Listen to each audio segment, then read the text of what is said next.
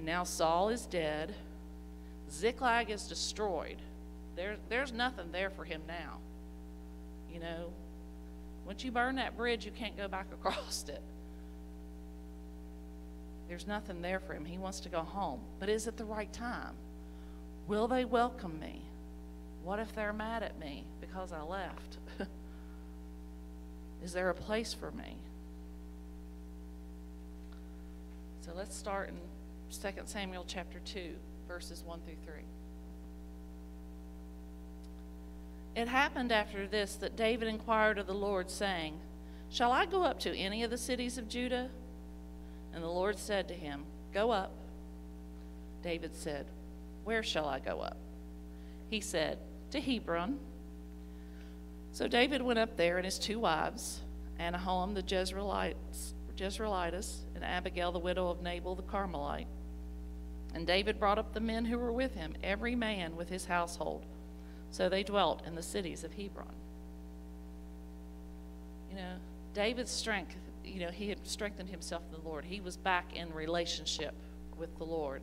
And so the first thing he did before he did anything, he inquired of the Lord. He inquired before he took action.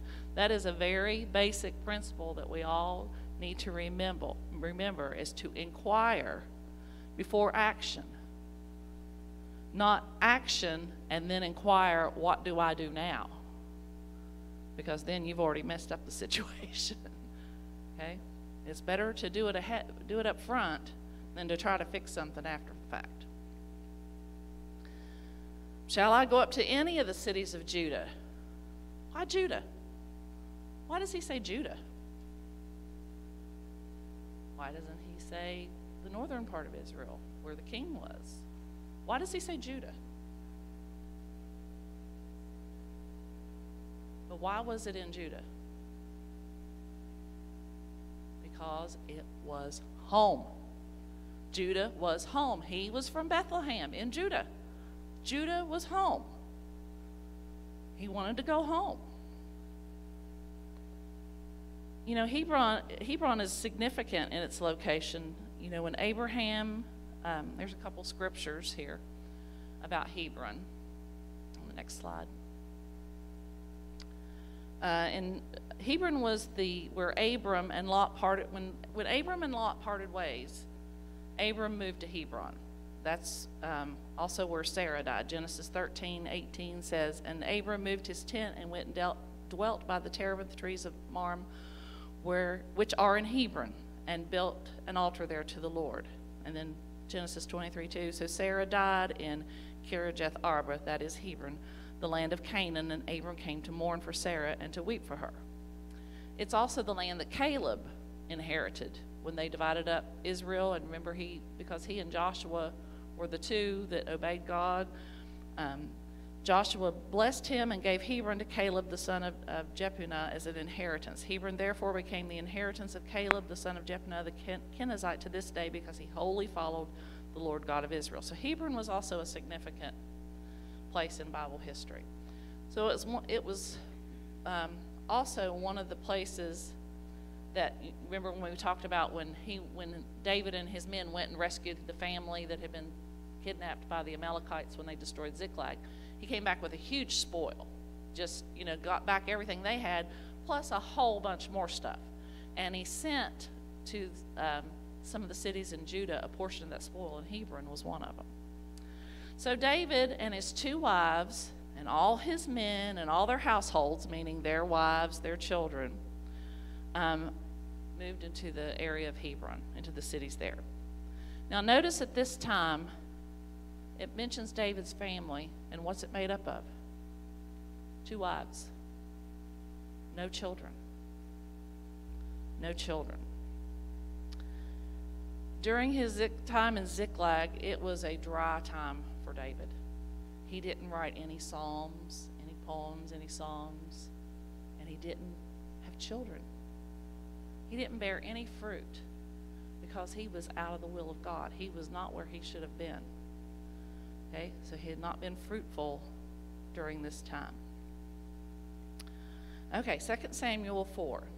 Then the men of Judah came And there they anointed David king over the house of Judah. And they told David, saying, the men of Jabesh Gilead were the ones who buried Saul. So David and his men, they move to Hebron and they settle in, and they're just living their lives. Okay? The men of Judah, they come to David. And, you know, it's been probably, I think I read it, like it's been between 15 and 20 years since David was first anointed king by Samuel. So it had been a long time. And but at the time that he was anointed, he wasn't ready to be king. He wasn't ready to be king. He had to go through training, he had to go through trials, he had to go through these pressings to make him into a man who could be king, to reveal his character. That molding and making process that we all know is so difficult, that we all go through. But he didn't go in and seize the role of king. You know, he didn't go in there and take it by will or by force, by saying, I am David. Give me the throne. I'm taking it. It's mine. He didn't do that. He moved in and they settled in. And then the men, they came to him. So they made him king over Judah. Now, granted, it's just over the house of Judah.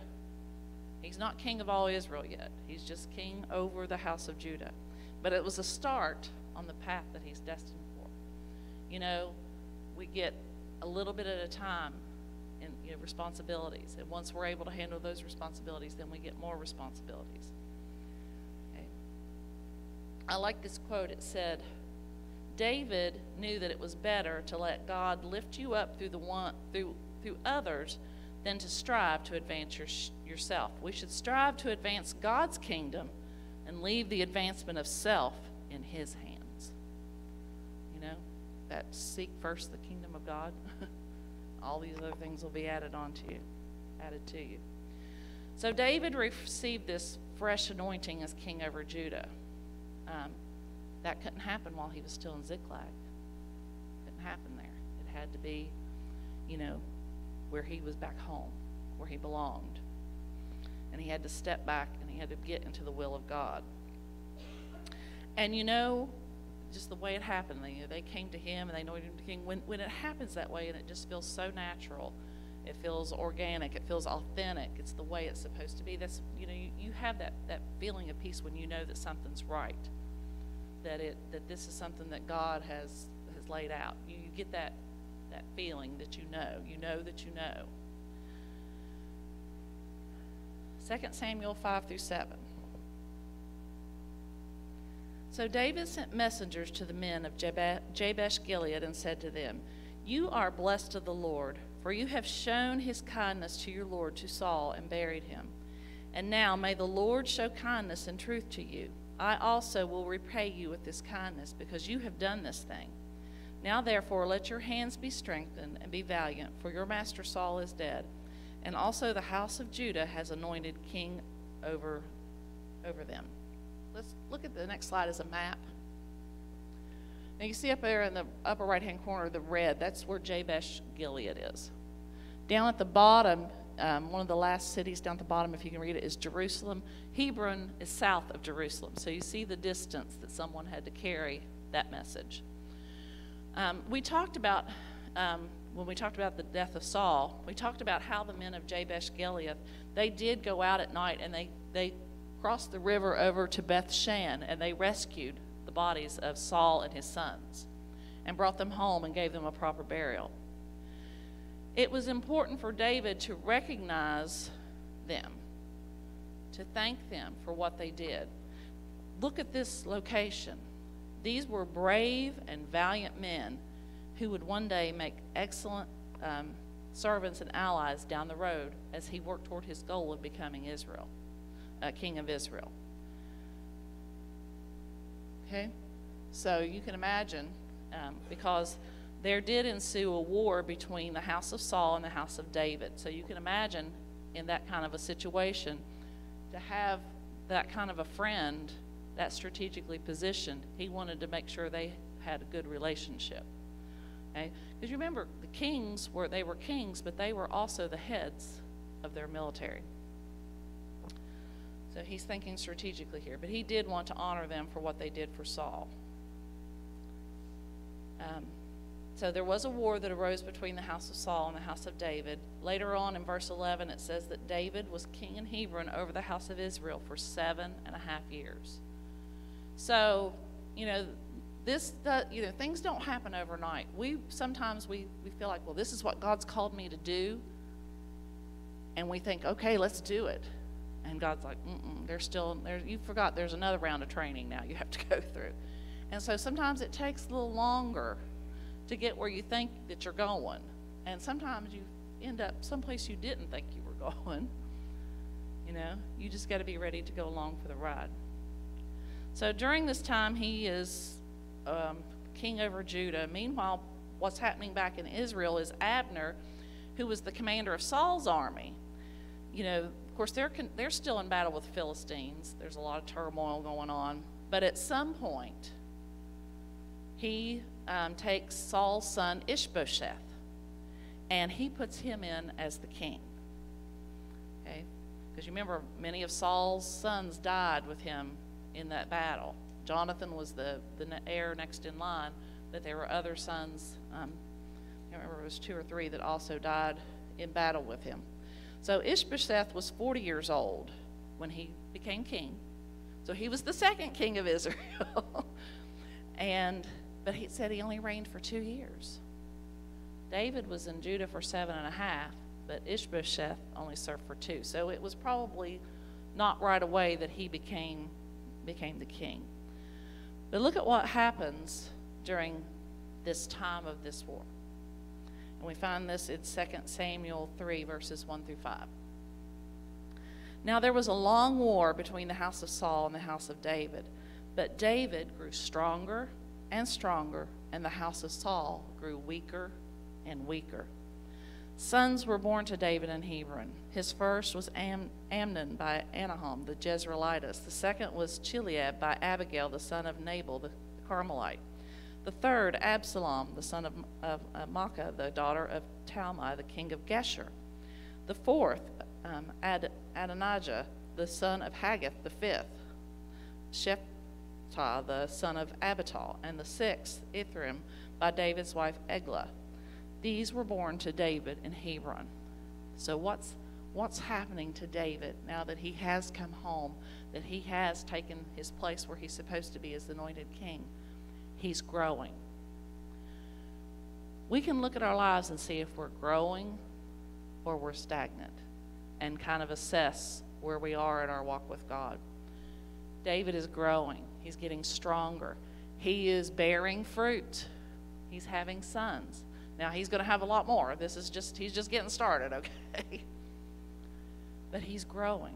God has restored him. God has blessed him. He didn't just survive that time in Ziklag. He is now thriving.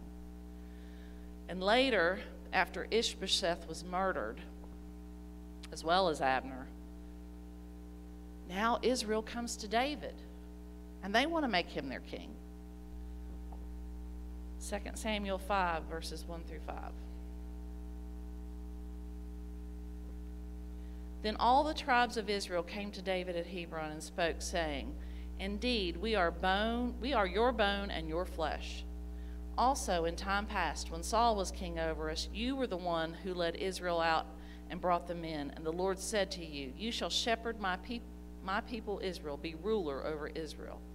Therefore, all the elders of Israel came to the king at Hebron, and King David made a covenant with them at Hebron before the Lord. And they anointed David king over Israel. David was 30 years old when he began to reign, and reigned 40 years. In Hebron he reigned over Judah 7 years and 6 months, and in Jerusalem he reigned 33 years over all Israel and Judah. So now it's finally all come together. And they say, we are your bone and your flesh. We are your family. He has come home to his family. The family is finally all back together. And they acknowledge, yeah, you were the one that led us in and out, and you were the one that the Lord said would shepherd us and would be rule over us. And so now they have come to that conclusion, and they came to him. Again, he did not have to go in and take it by force. He didn't have to kill anybody for it. God is the one that promoted him. That's the best way to get promoted, is to let God do it and not to force it on your own. Of course, now sometimes not all the family is as quick to welcome you back as others. Sometimes they need to watch you. They want to observe you to see whether they can trust you with their heart again. It's hard sometimes to trust someone with your heart again after they've broken it. But do not harden your hearts toward them. Instead, choose to love them and live your life before them, and let God bring you together.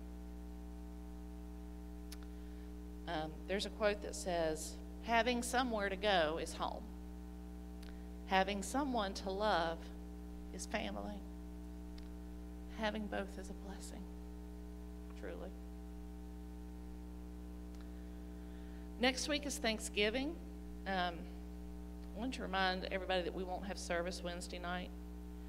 A lot of people are traveling. Well, the prodigal son returns.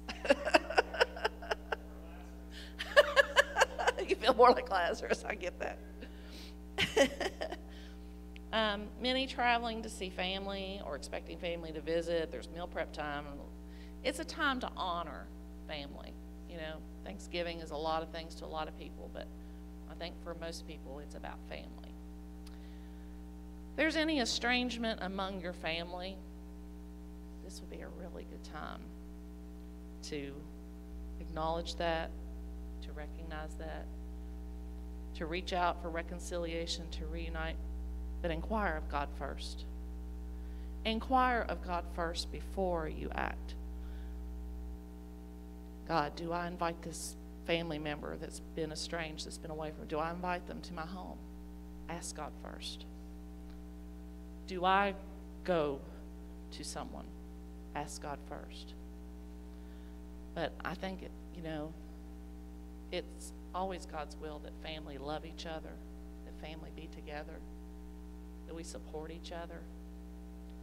Sometimes there are things that get in the way. And if God tells you, yes, then act. Be the brave one that can take that first step. Is rejection a possibility? When you love, it always is. It always is. Because we're dealing with people. And sometimes people do disappoint us. Sometimes we set our expectations too high. Perhaps your separation hasn't been with your natural family, but with God. He will never disappoint. Just like the father in the story of the prodigal son, he is waiting. He is watching for you to come home. The door is always open. The only question you have to ask is, Lord, can you please forgive me? I want to come home. It is his will that none would perish and all would come to repentance. So yes, he wants you to come home. And this is a message I think that we need to share with our family. He wants you to come home. As a church family, we should reflect that same love. We should create an atmosphere here of love, of acceptance, of welcome for sinners, for backsliders, for those that are just trying to figure it out. This should be a safe place to seek God's presence and to worship.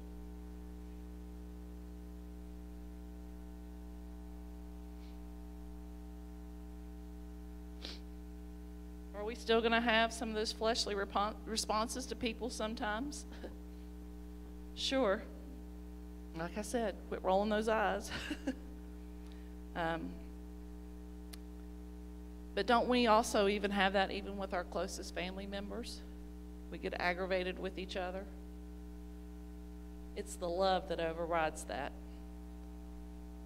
As I was doing this lesson, I just felt there are some homecomings coming our way, either in our own families or here in our church. And you need to be in line with God and inquiring of him before you act, but be willing to act when he tells you.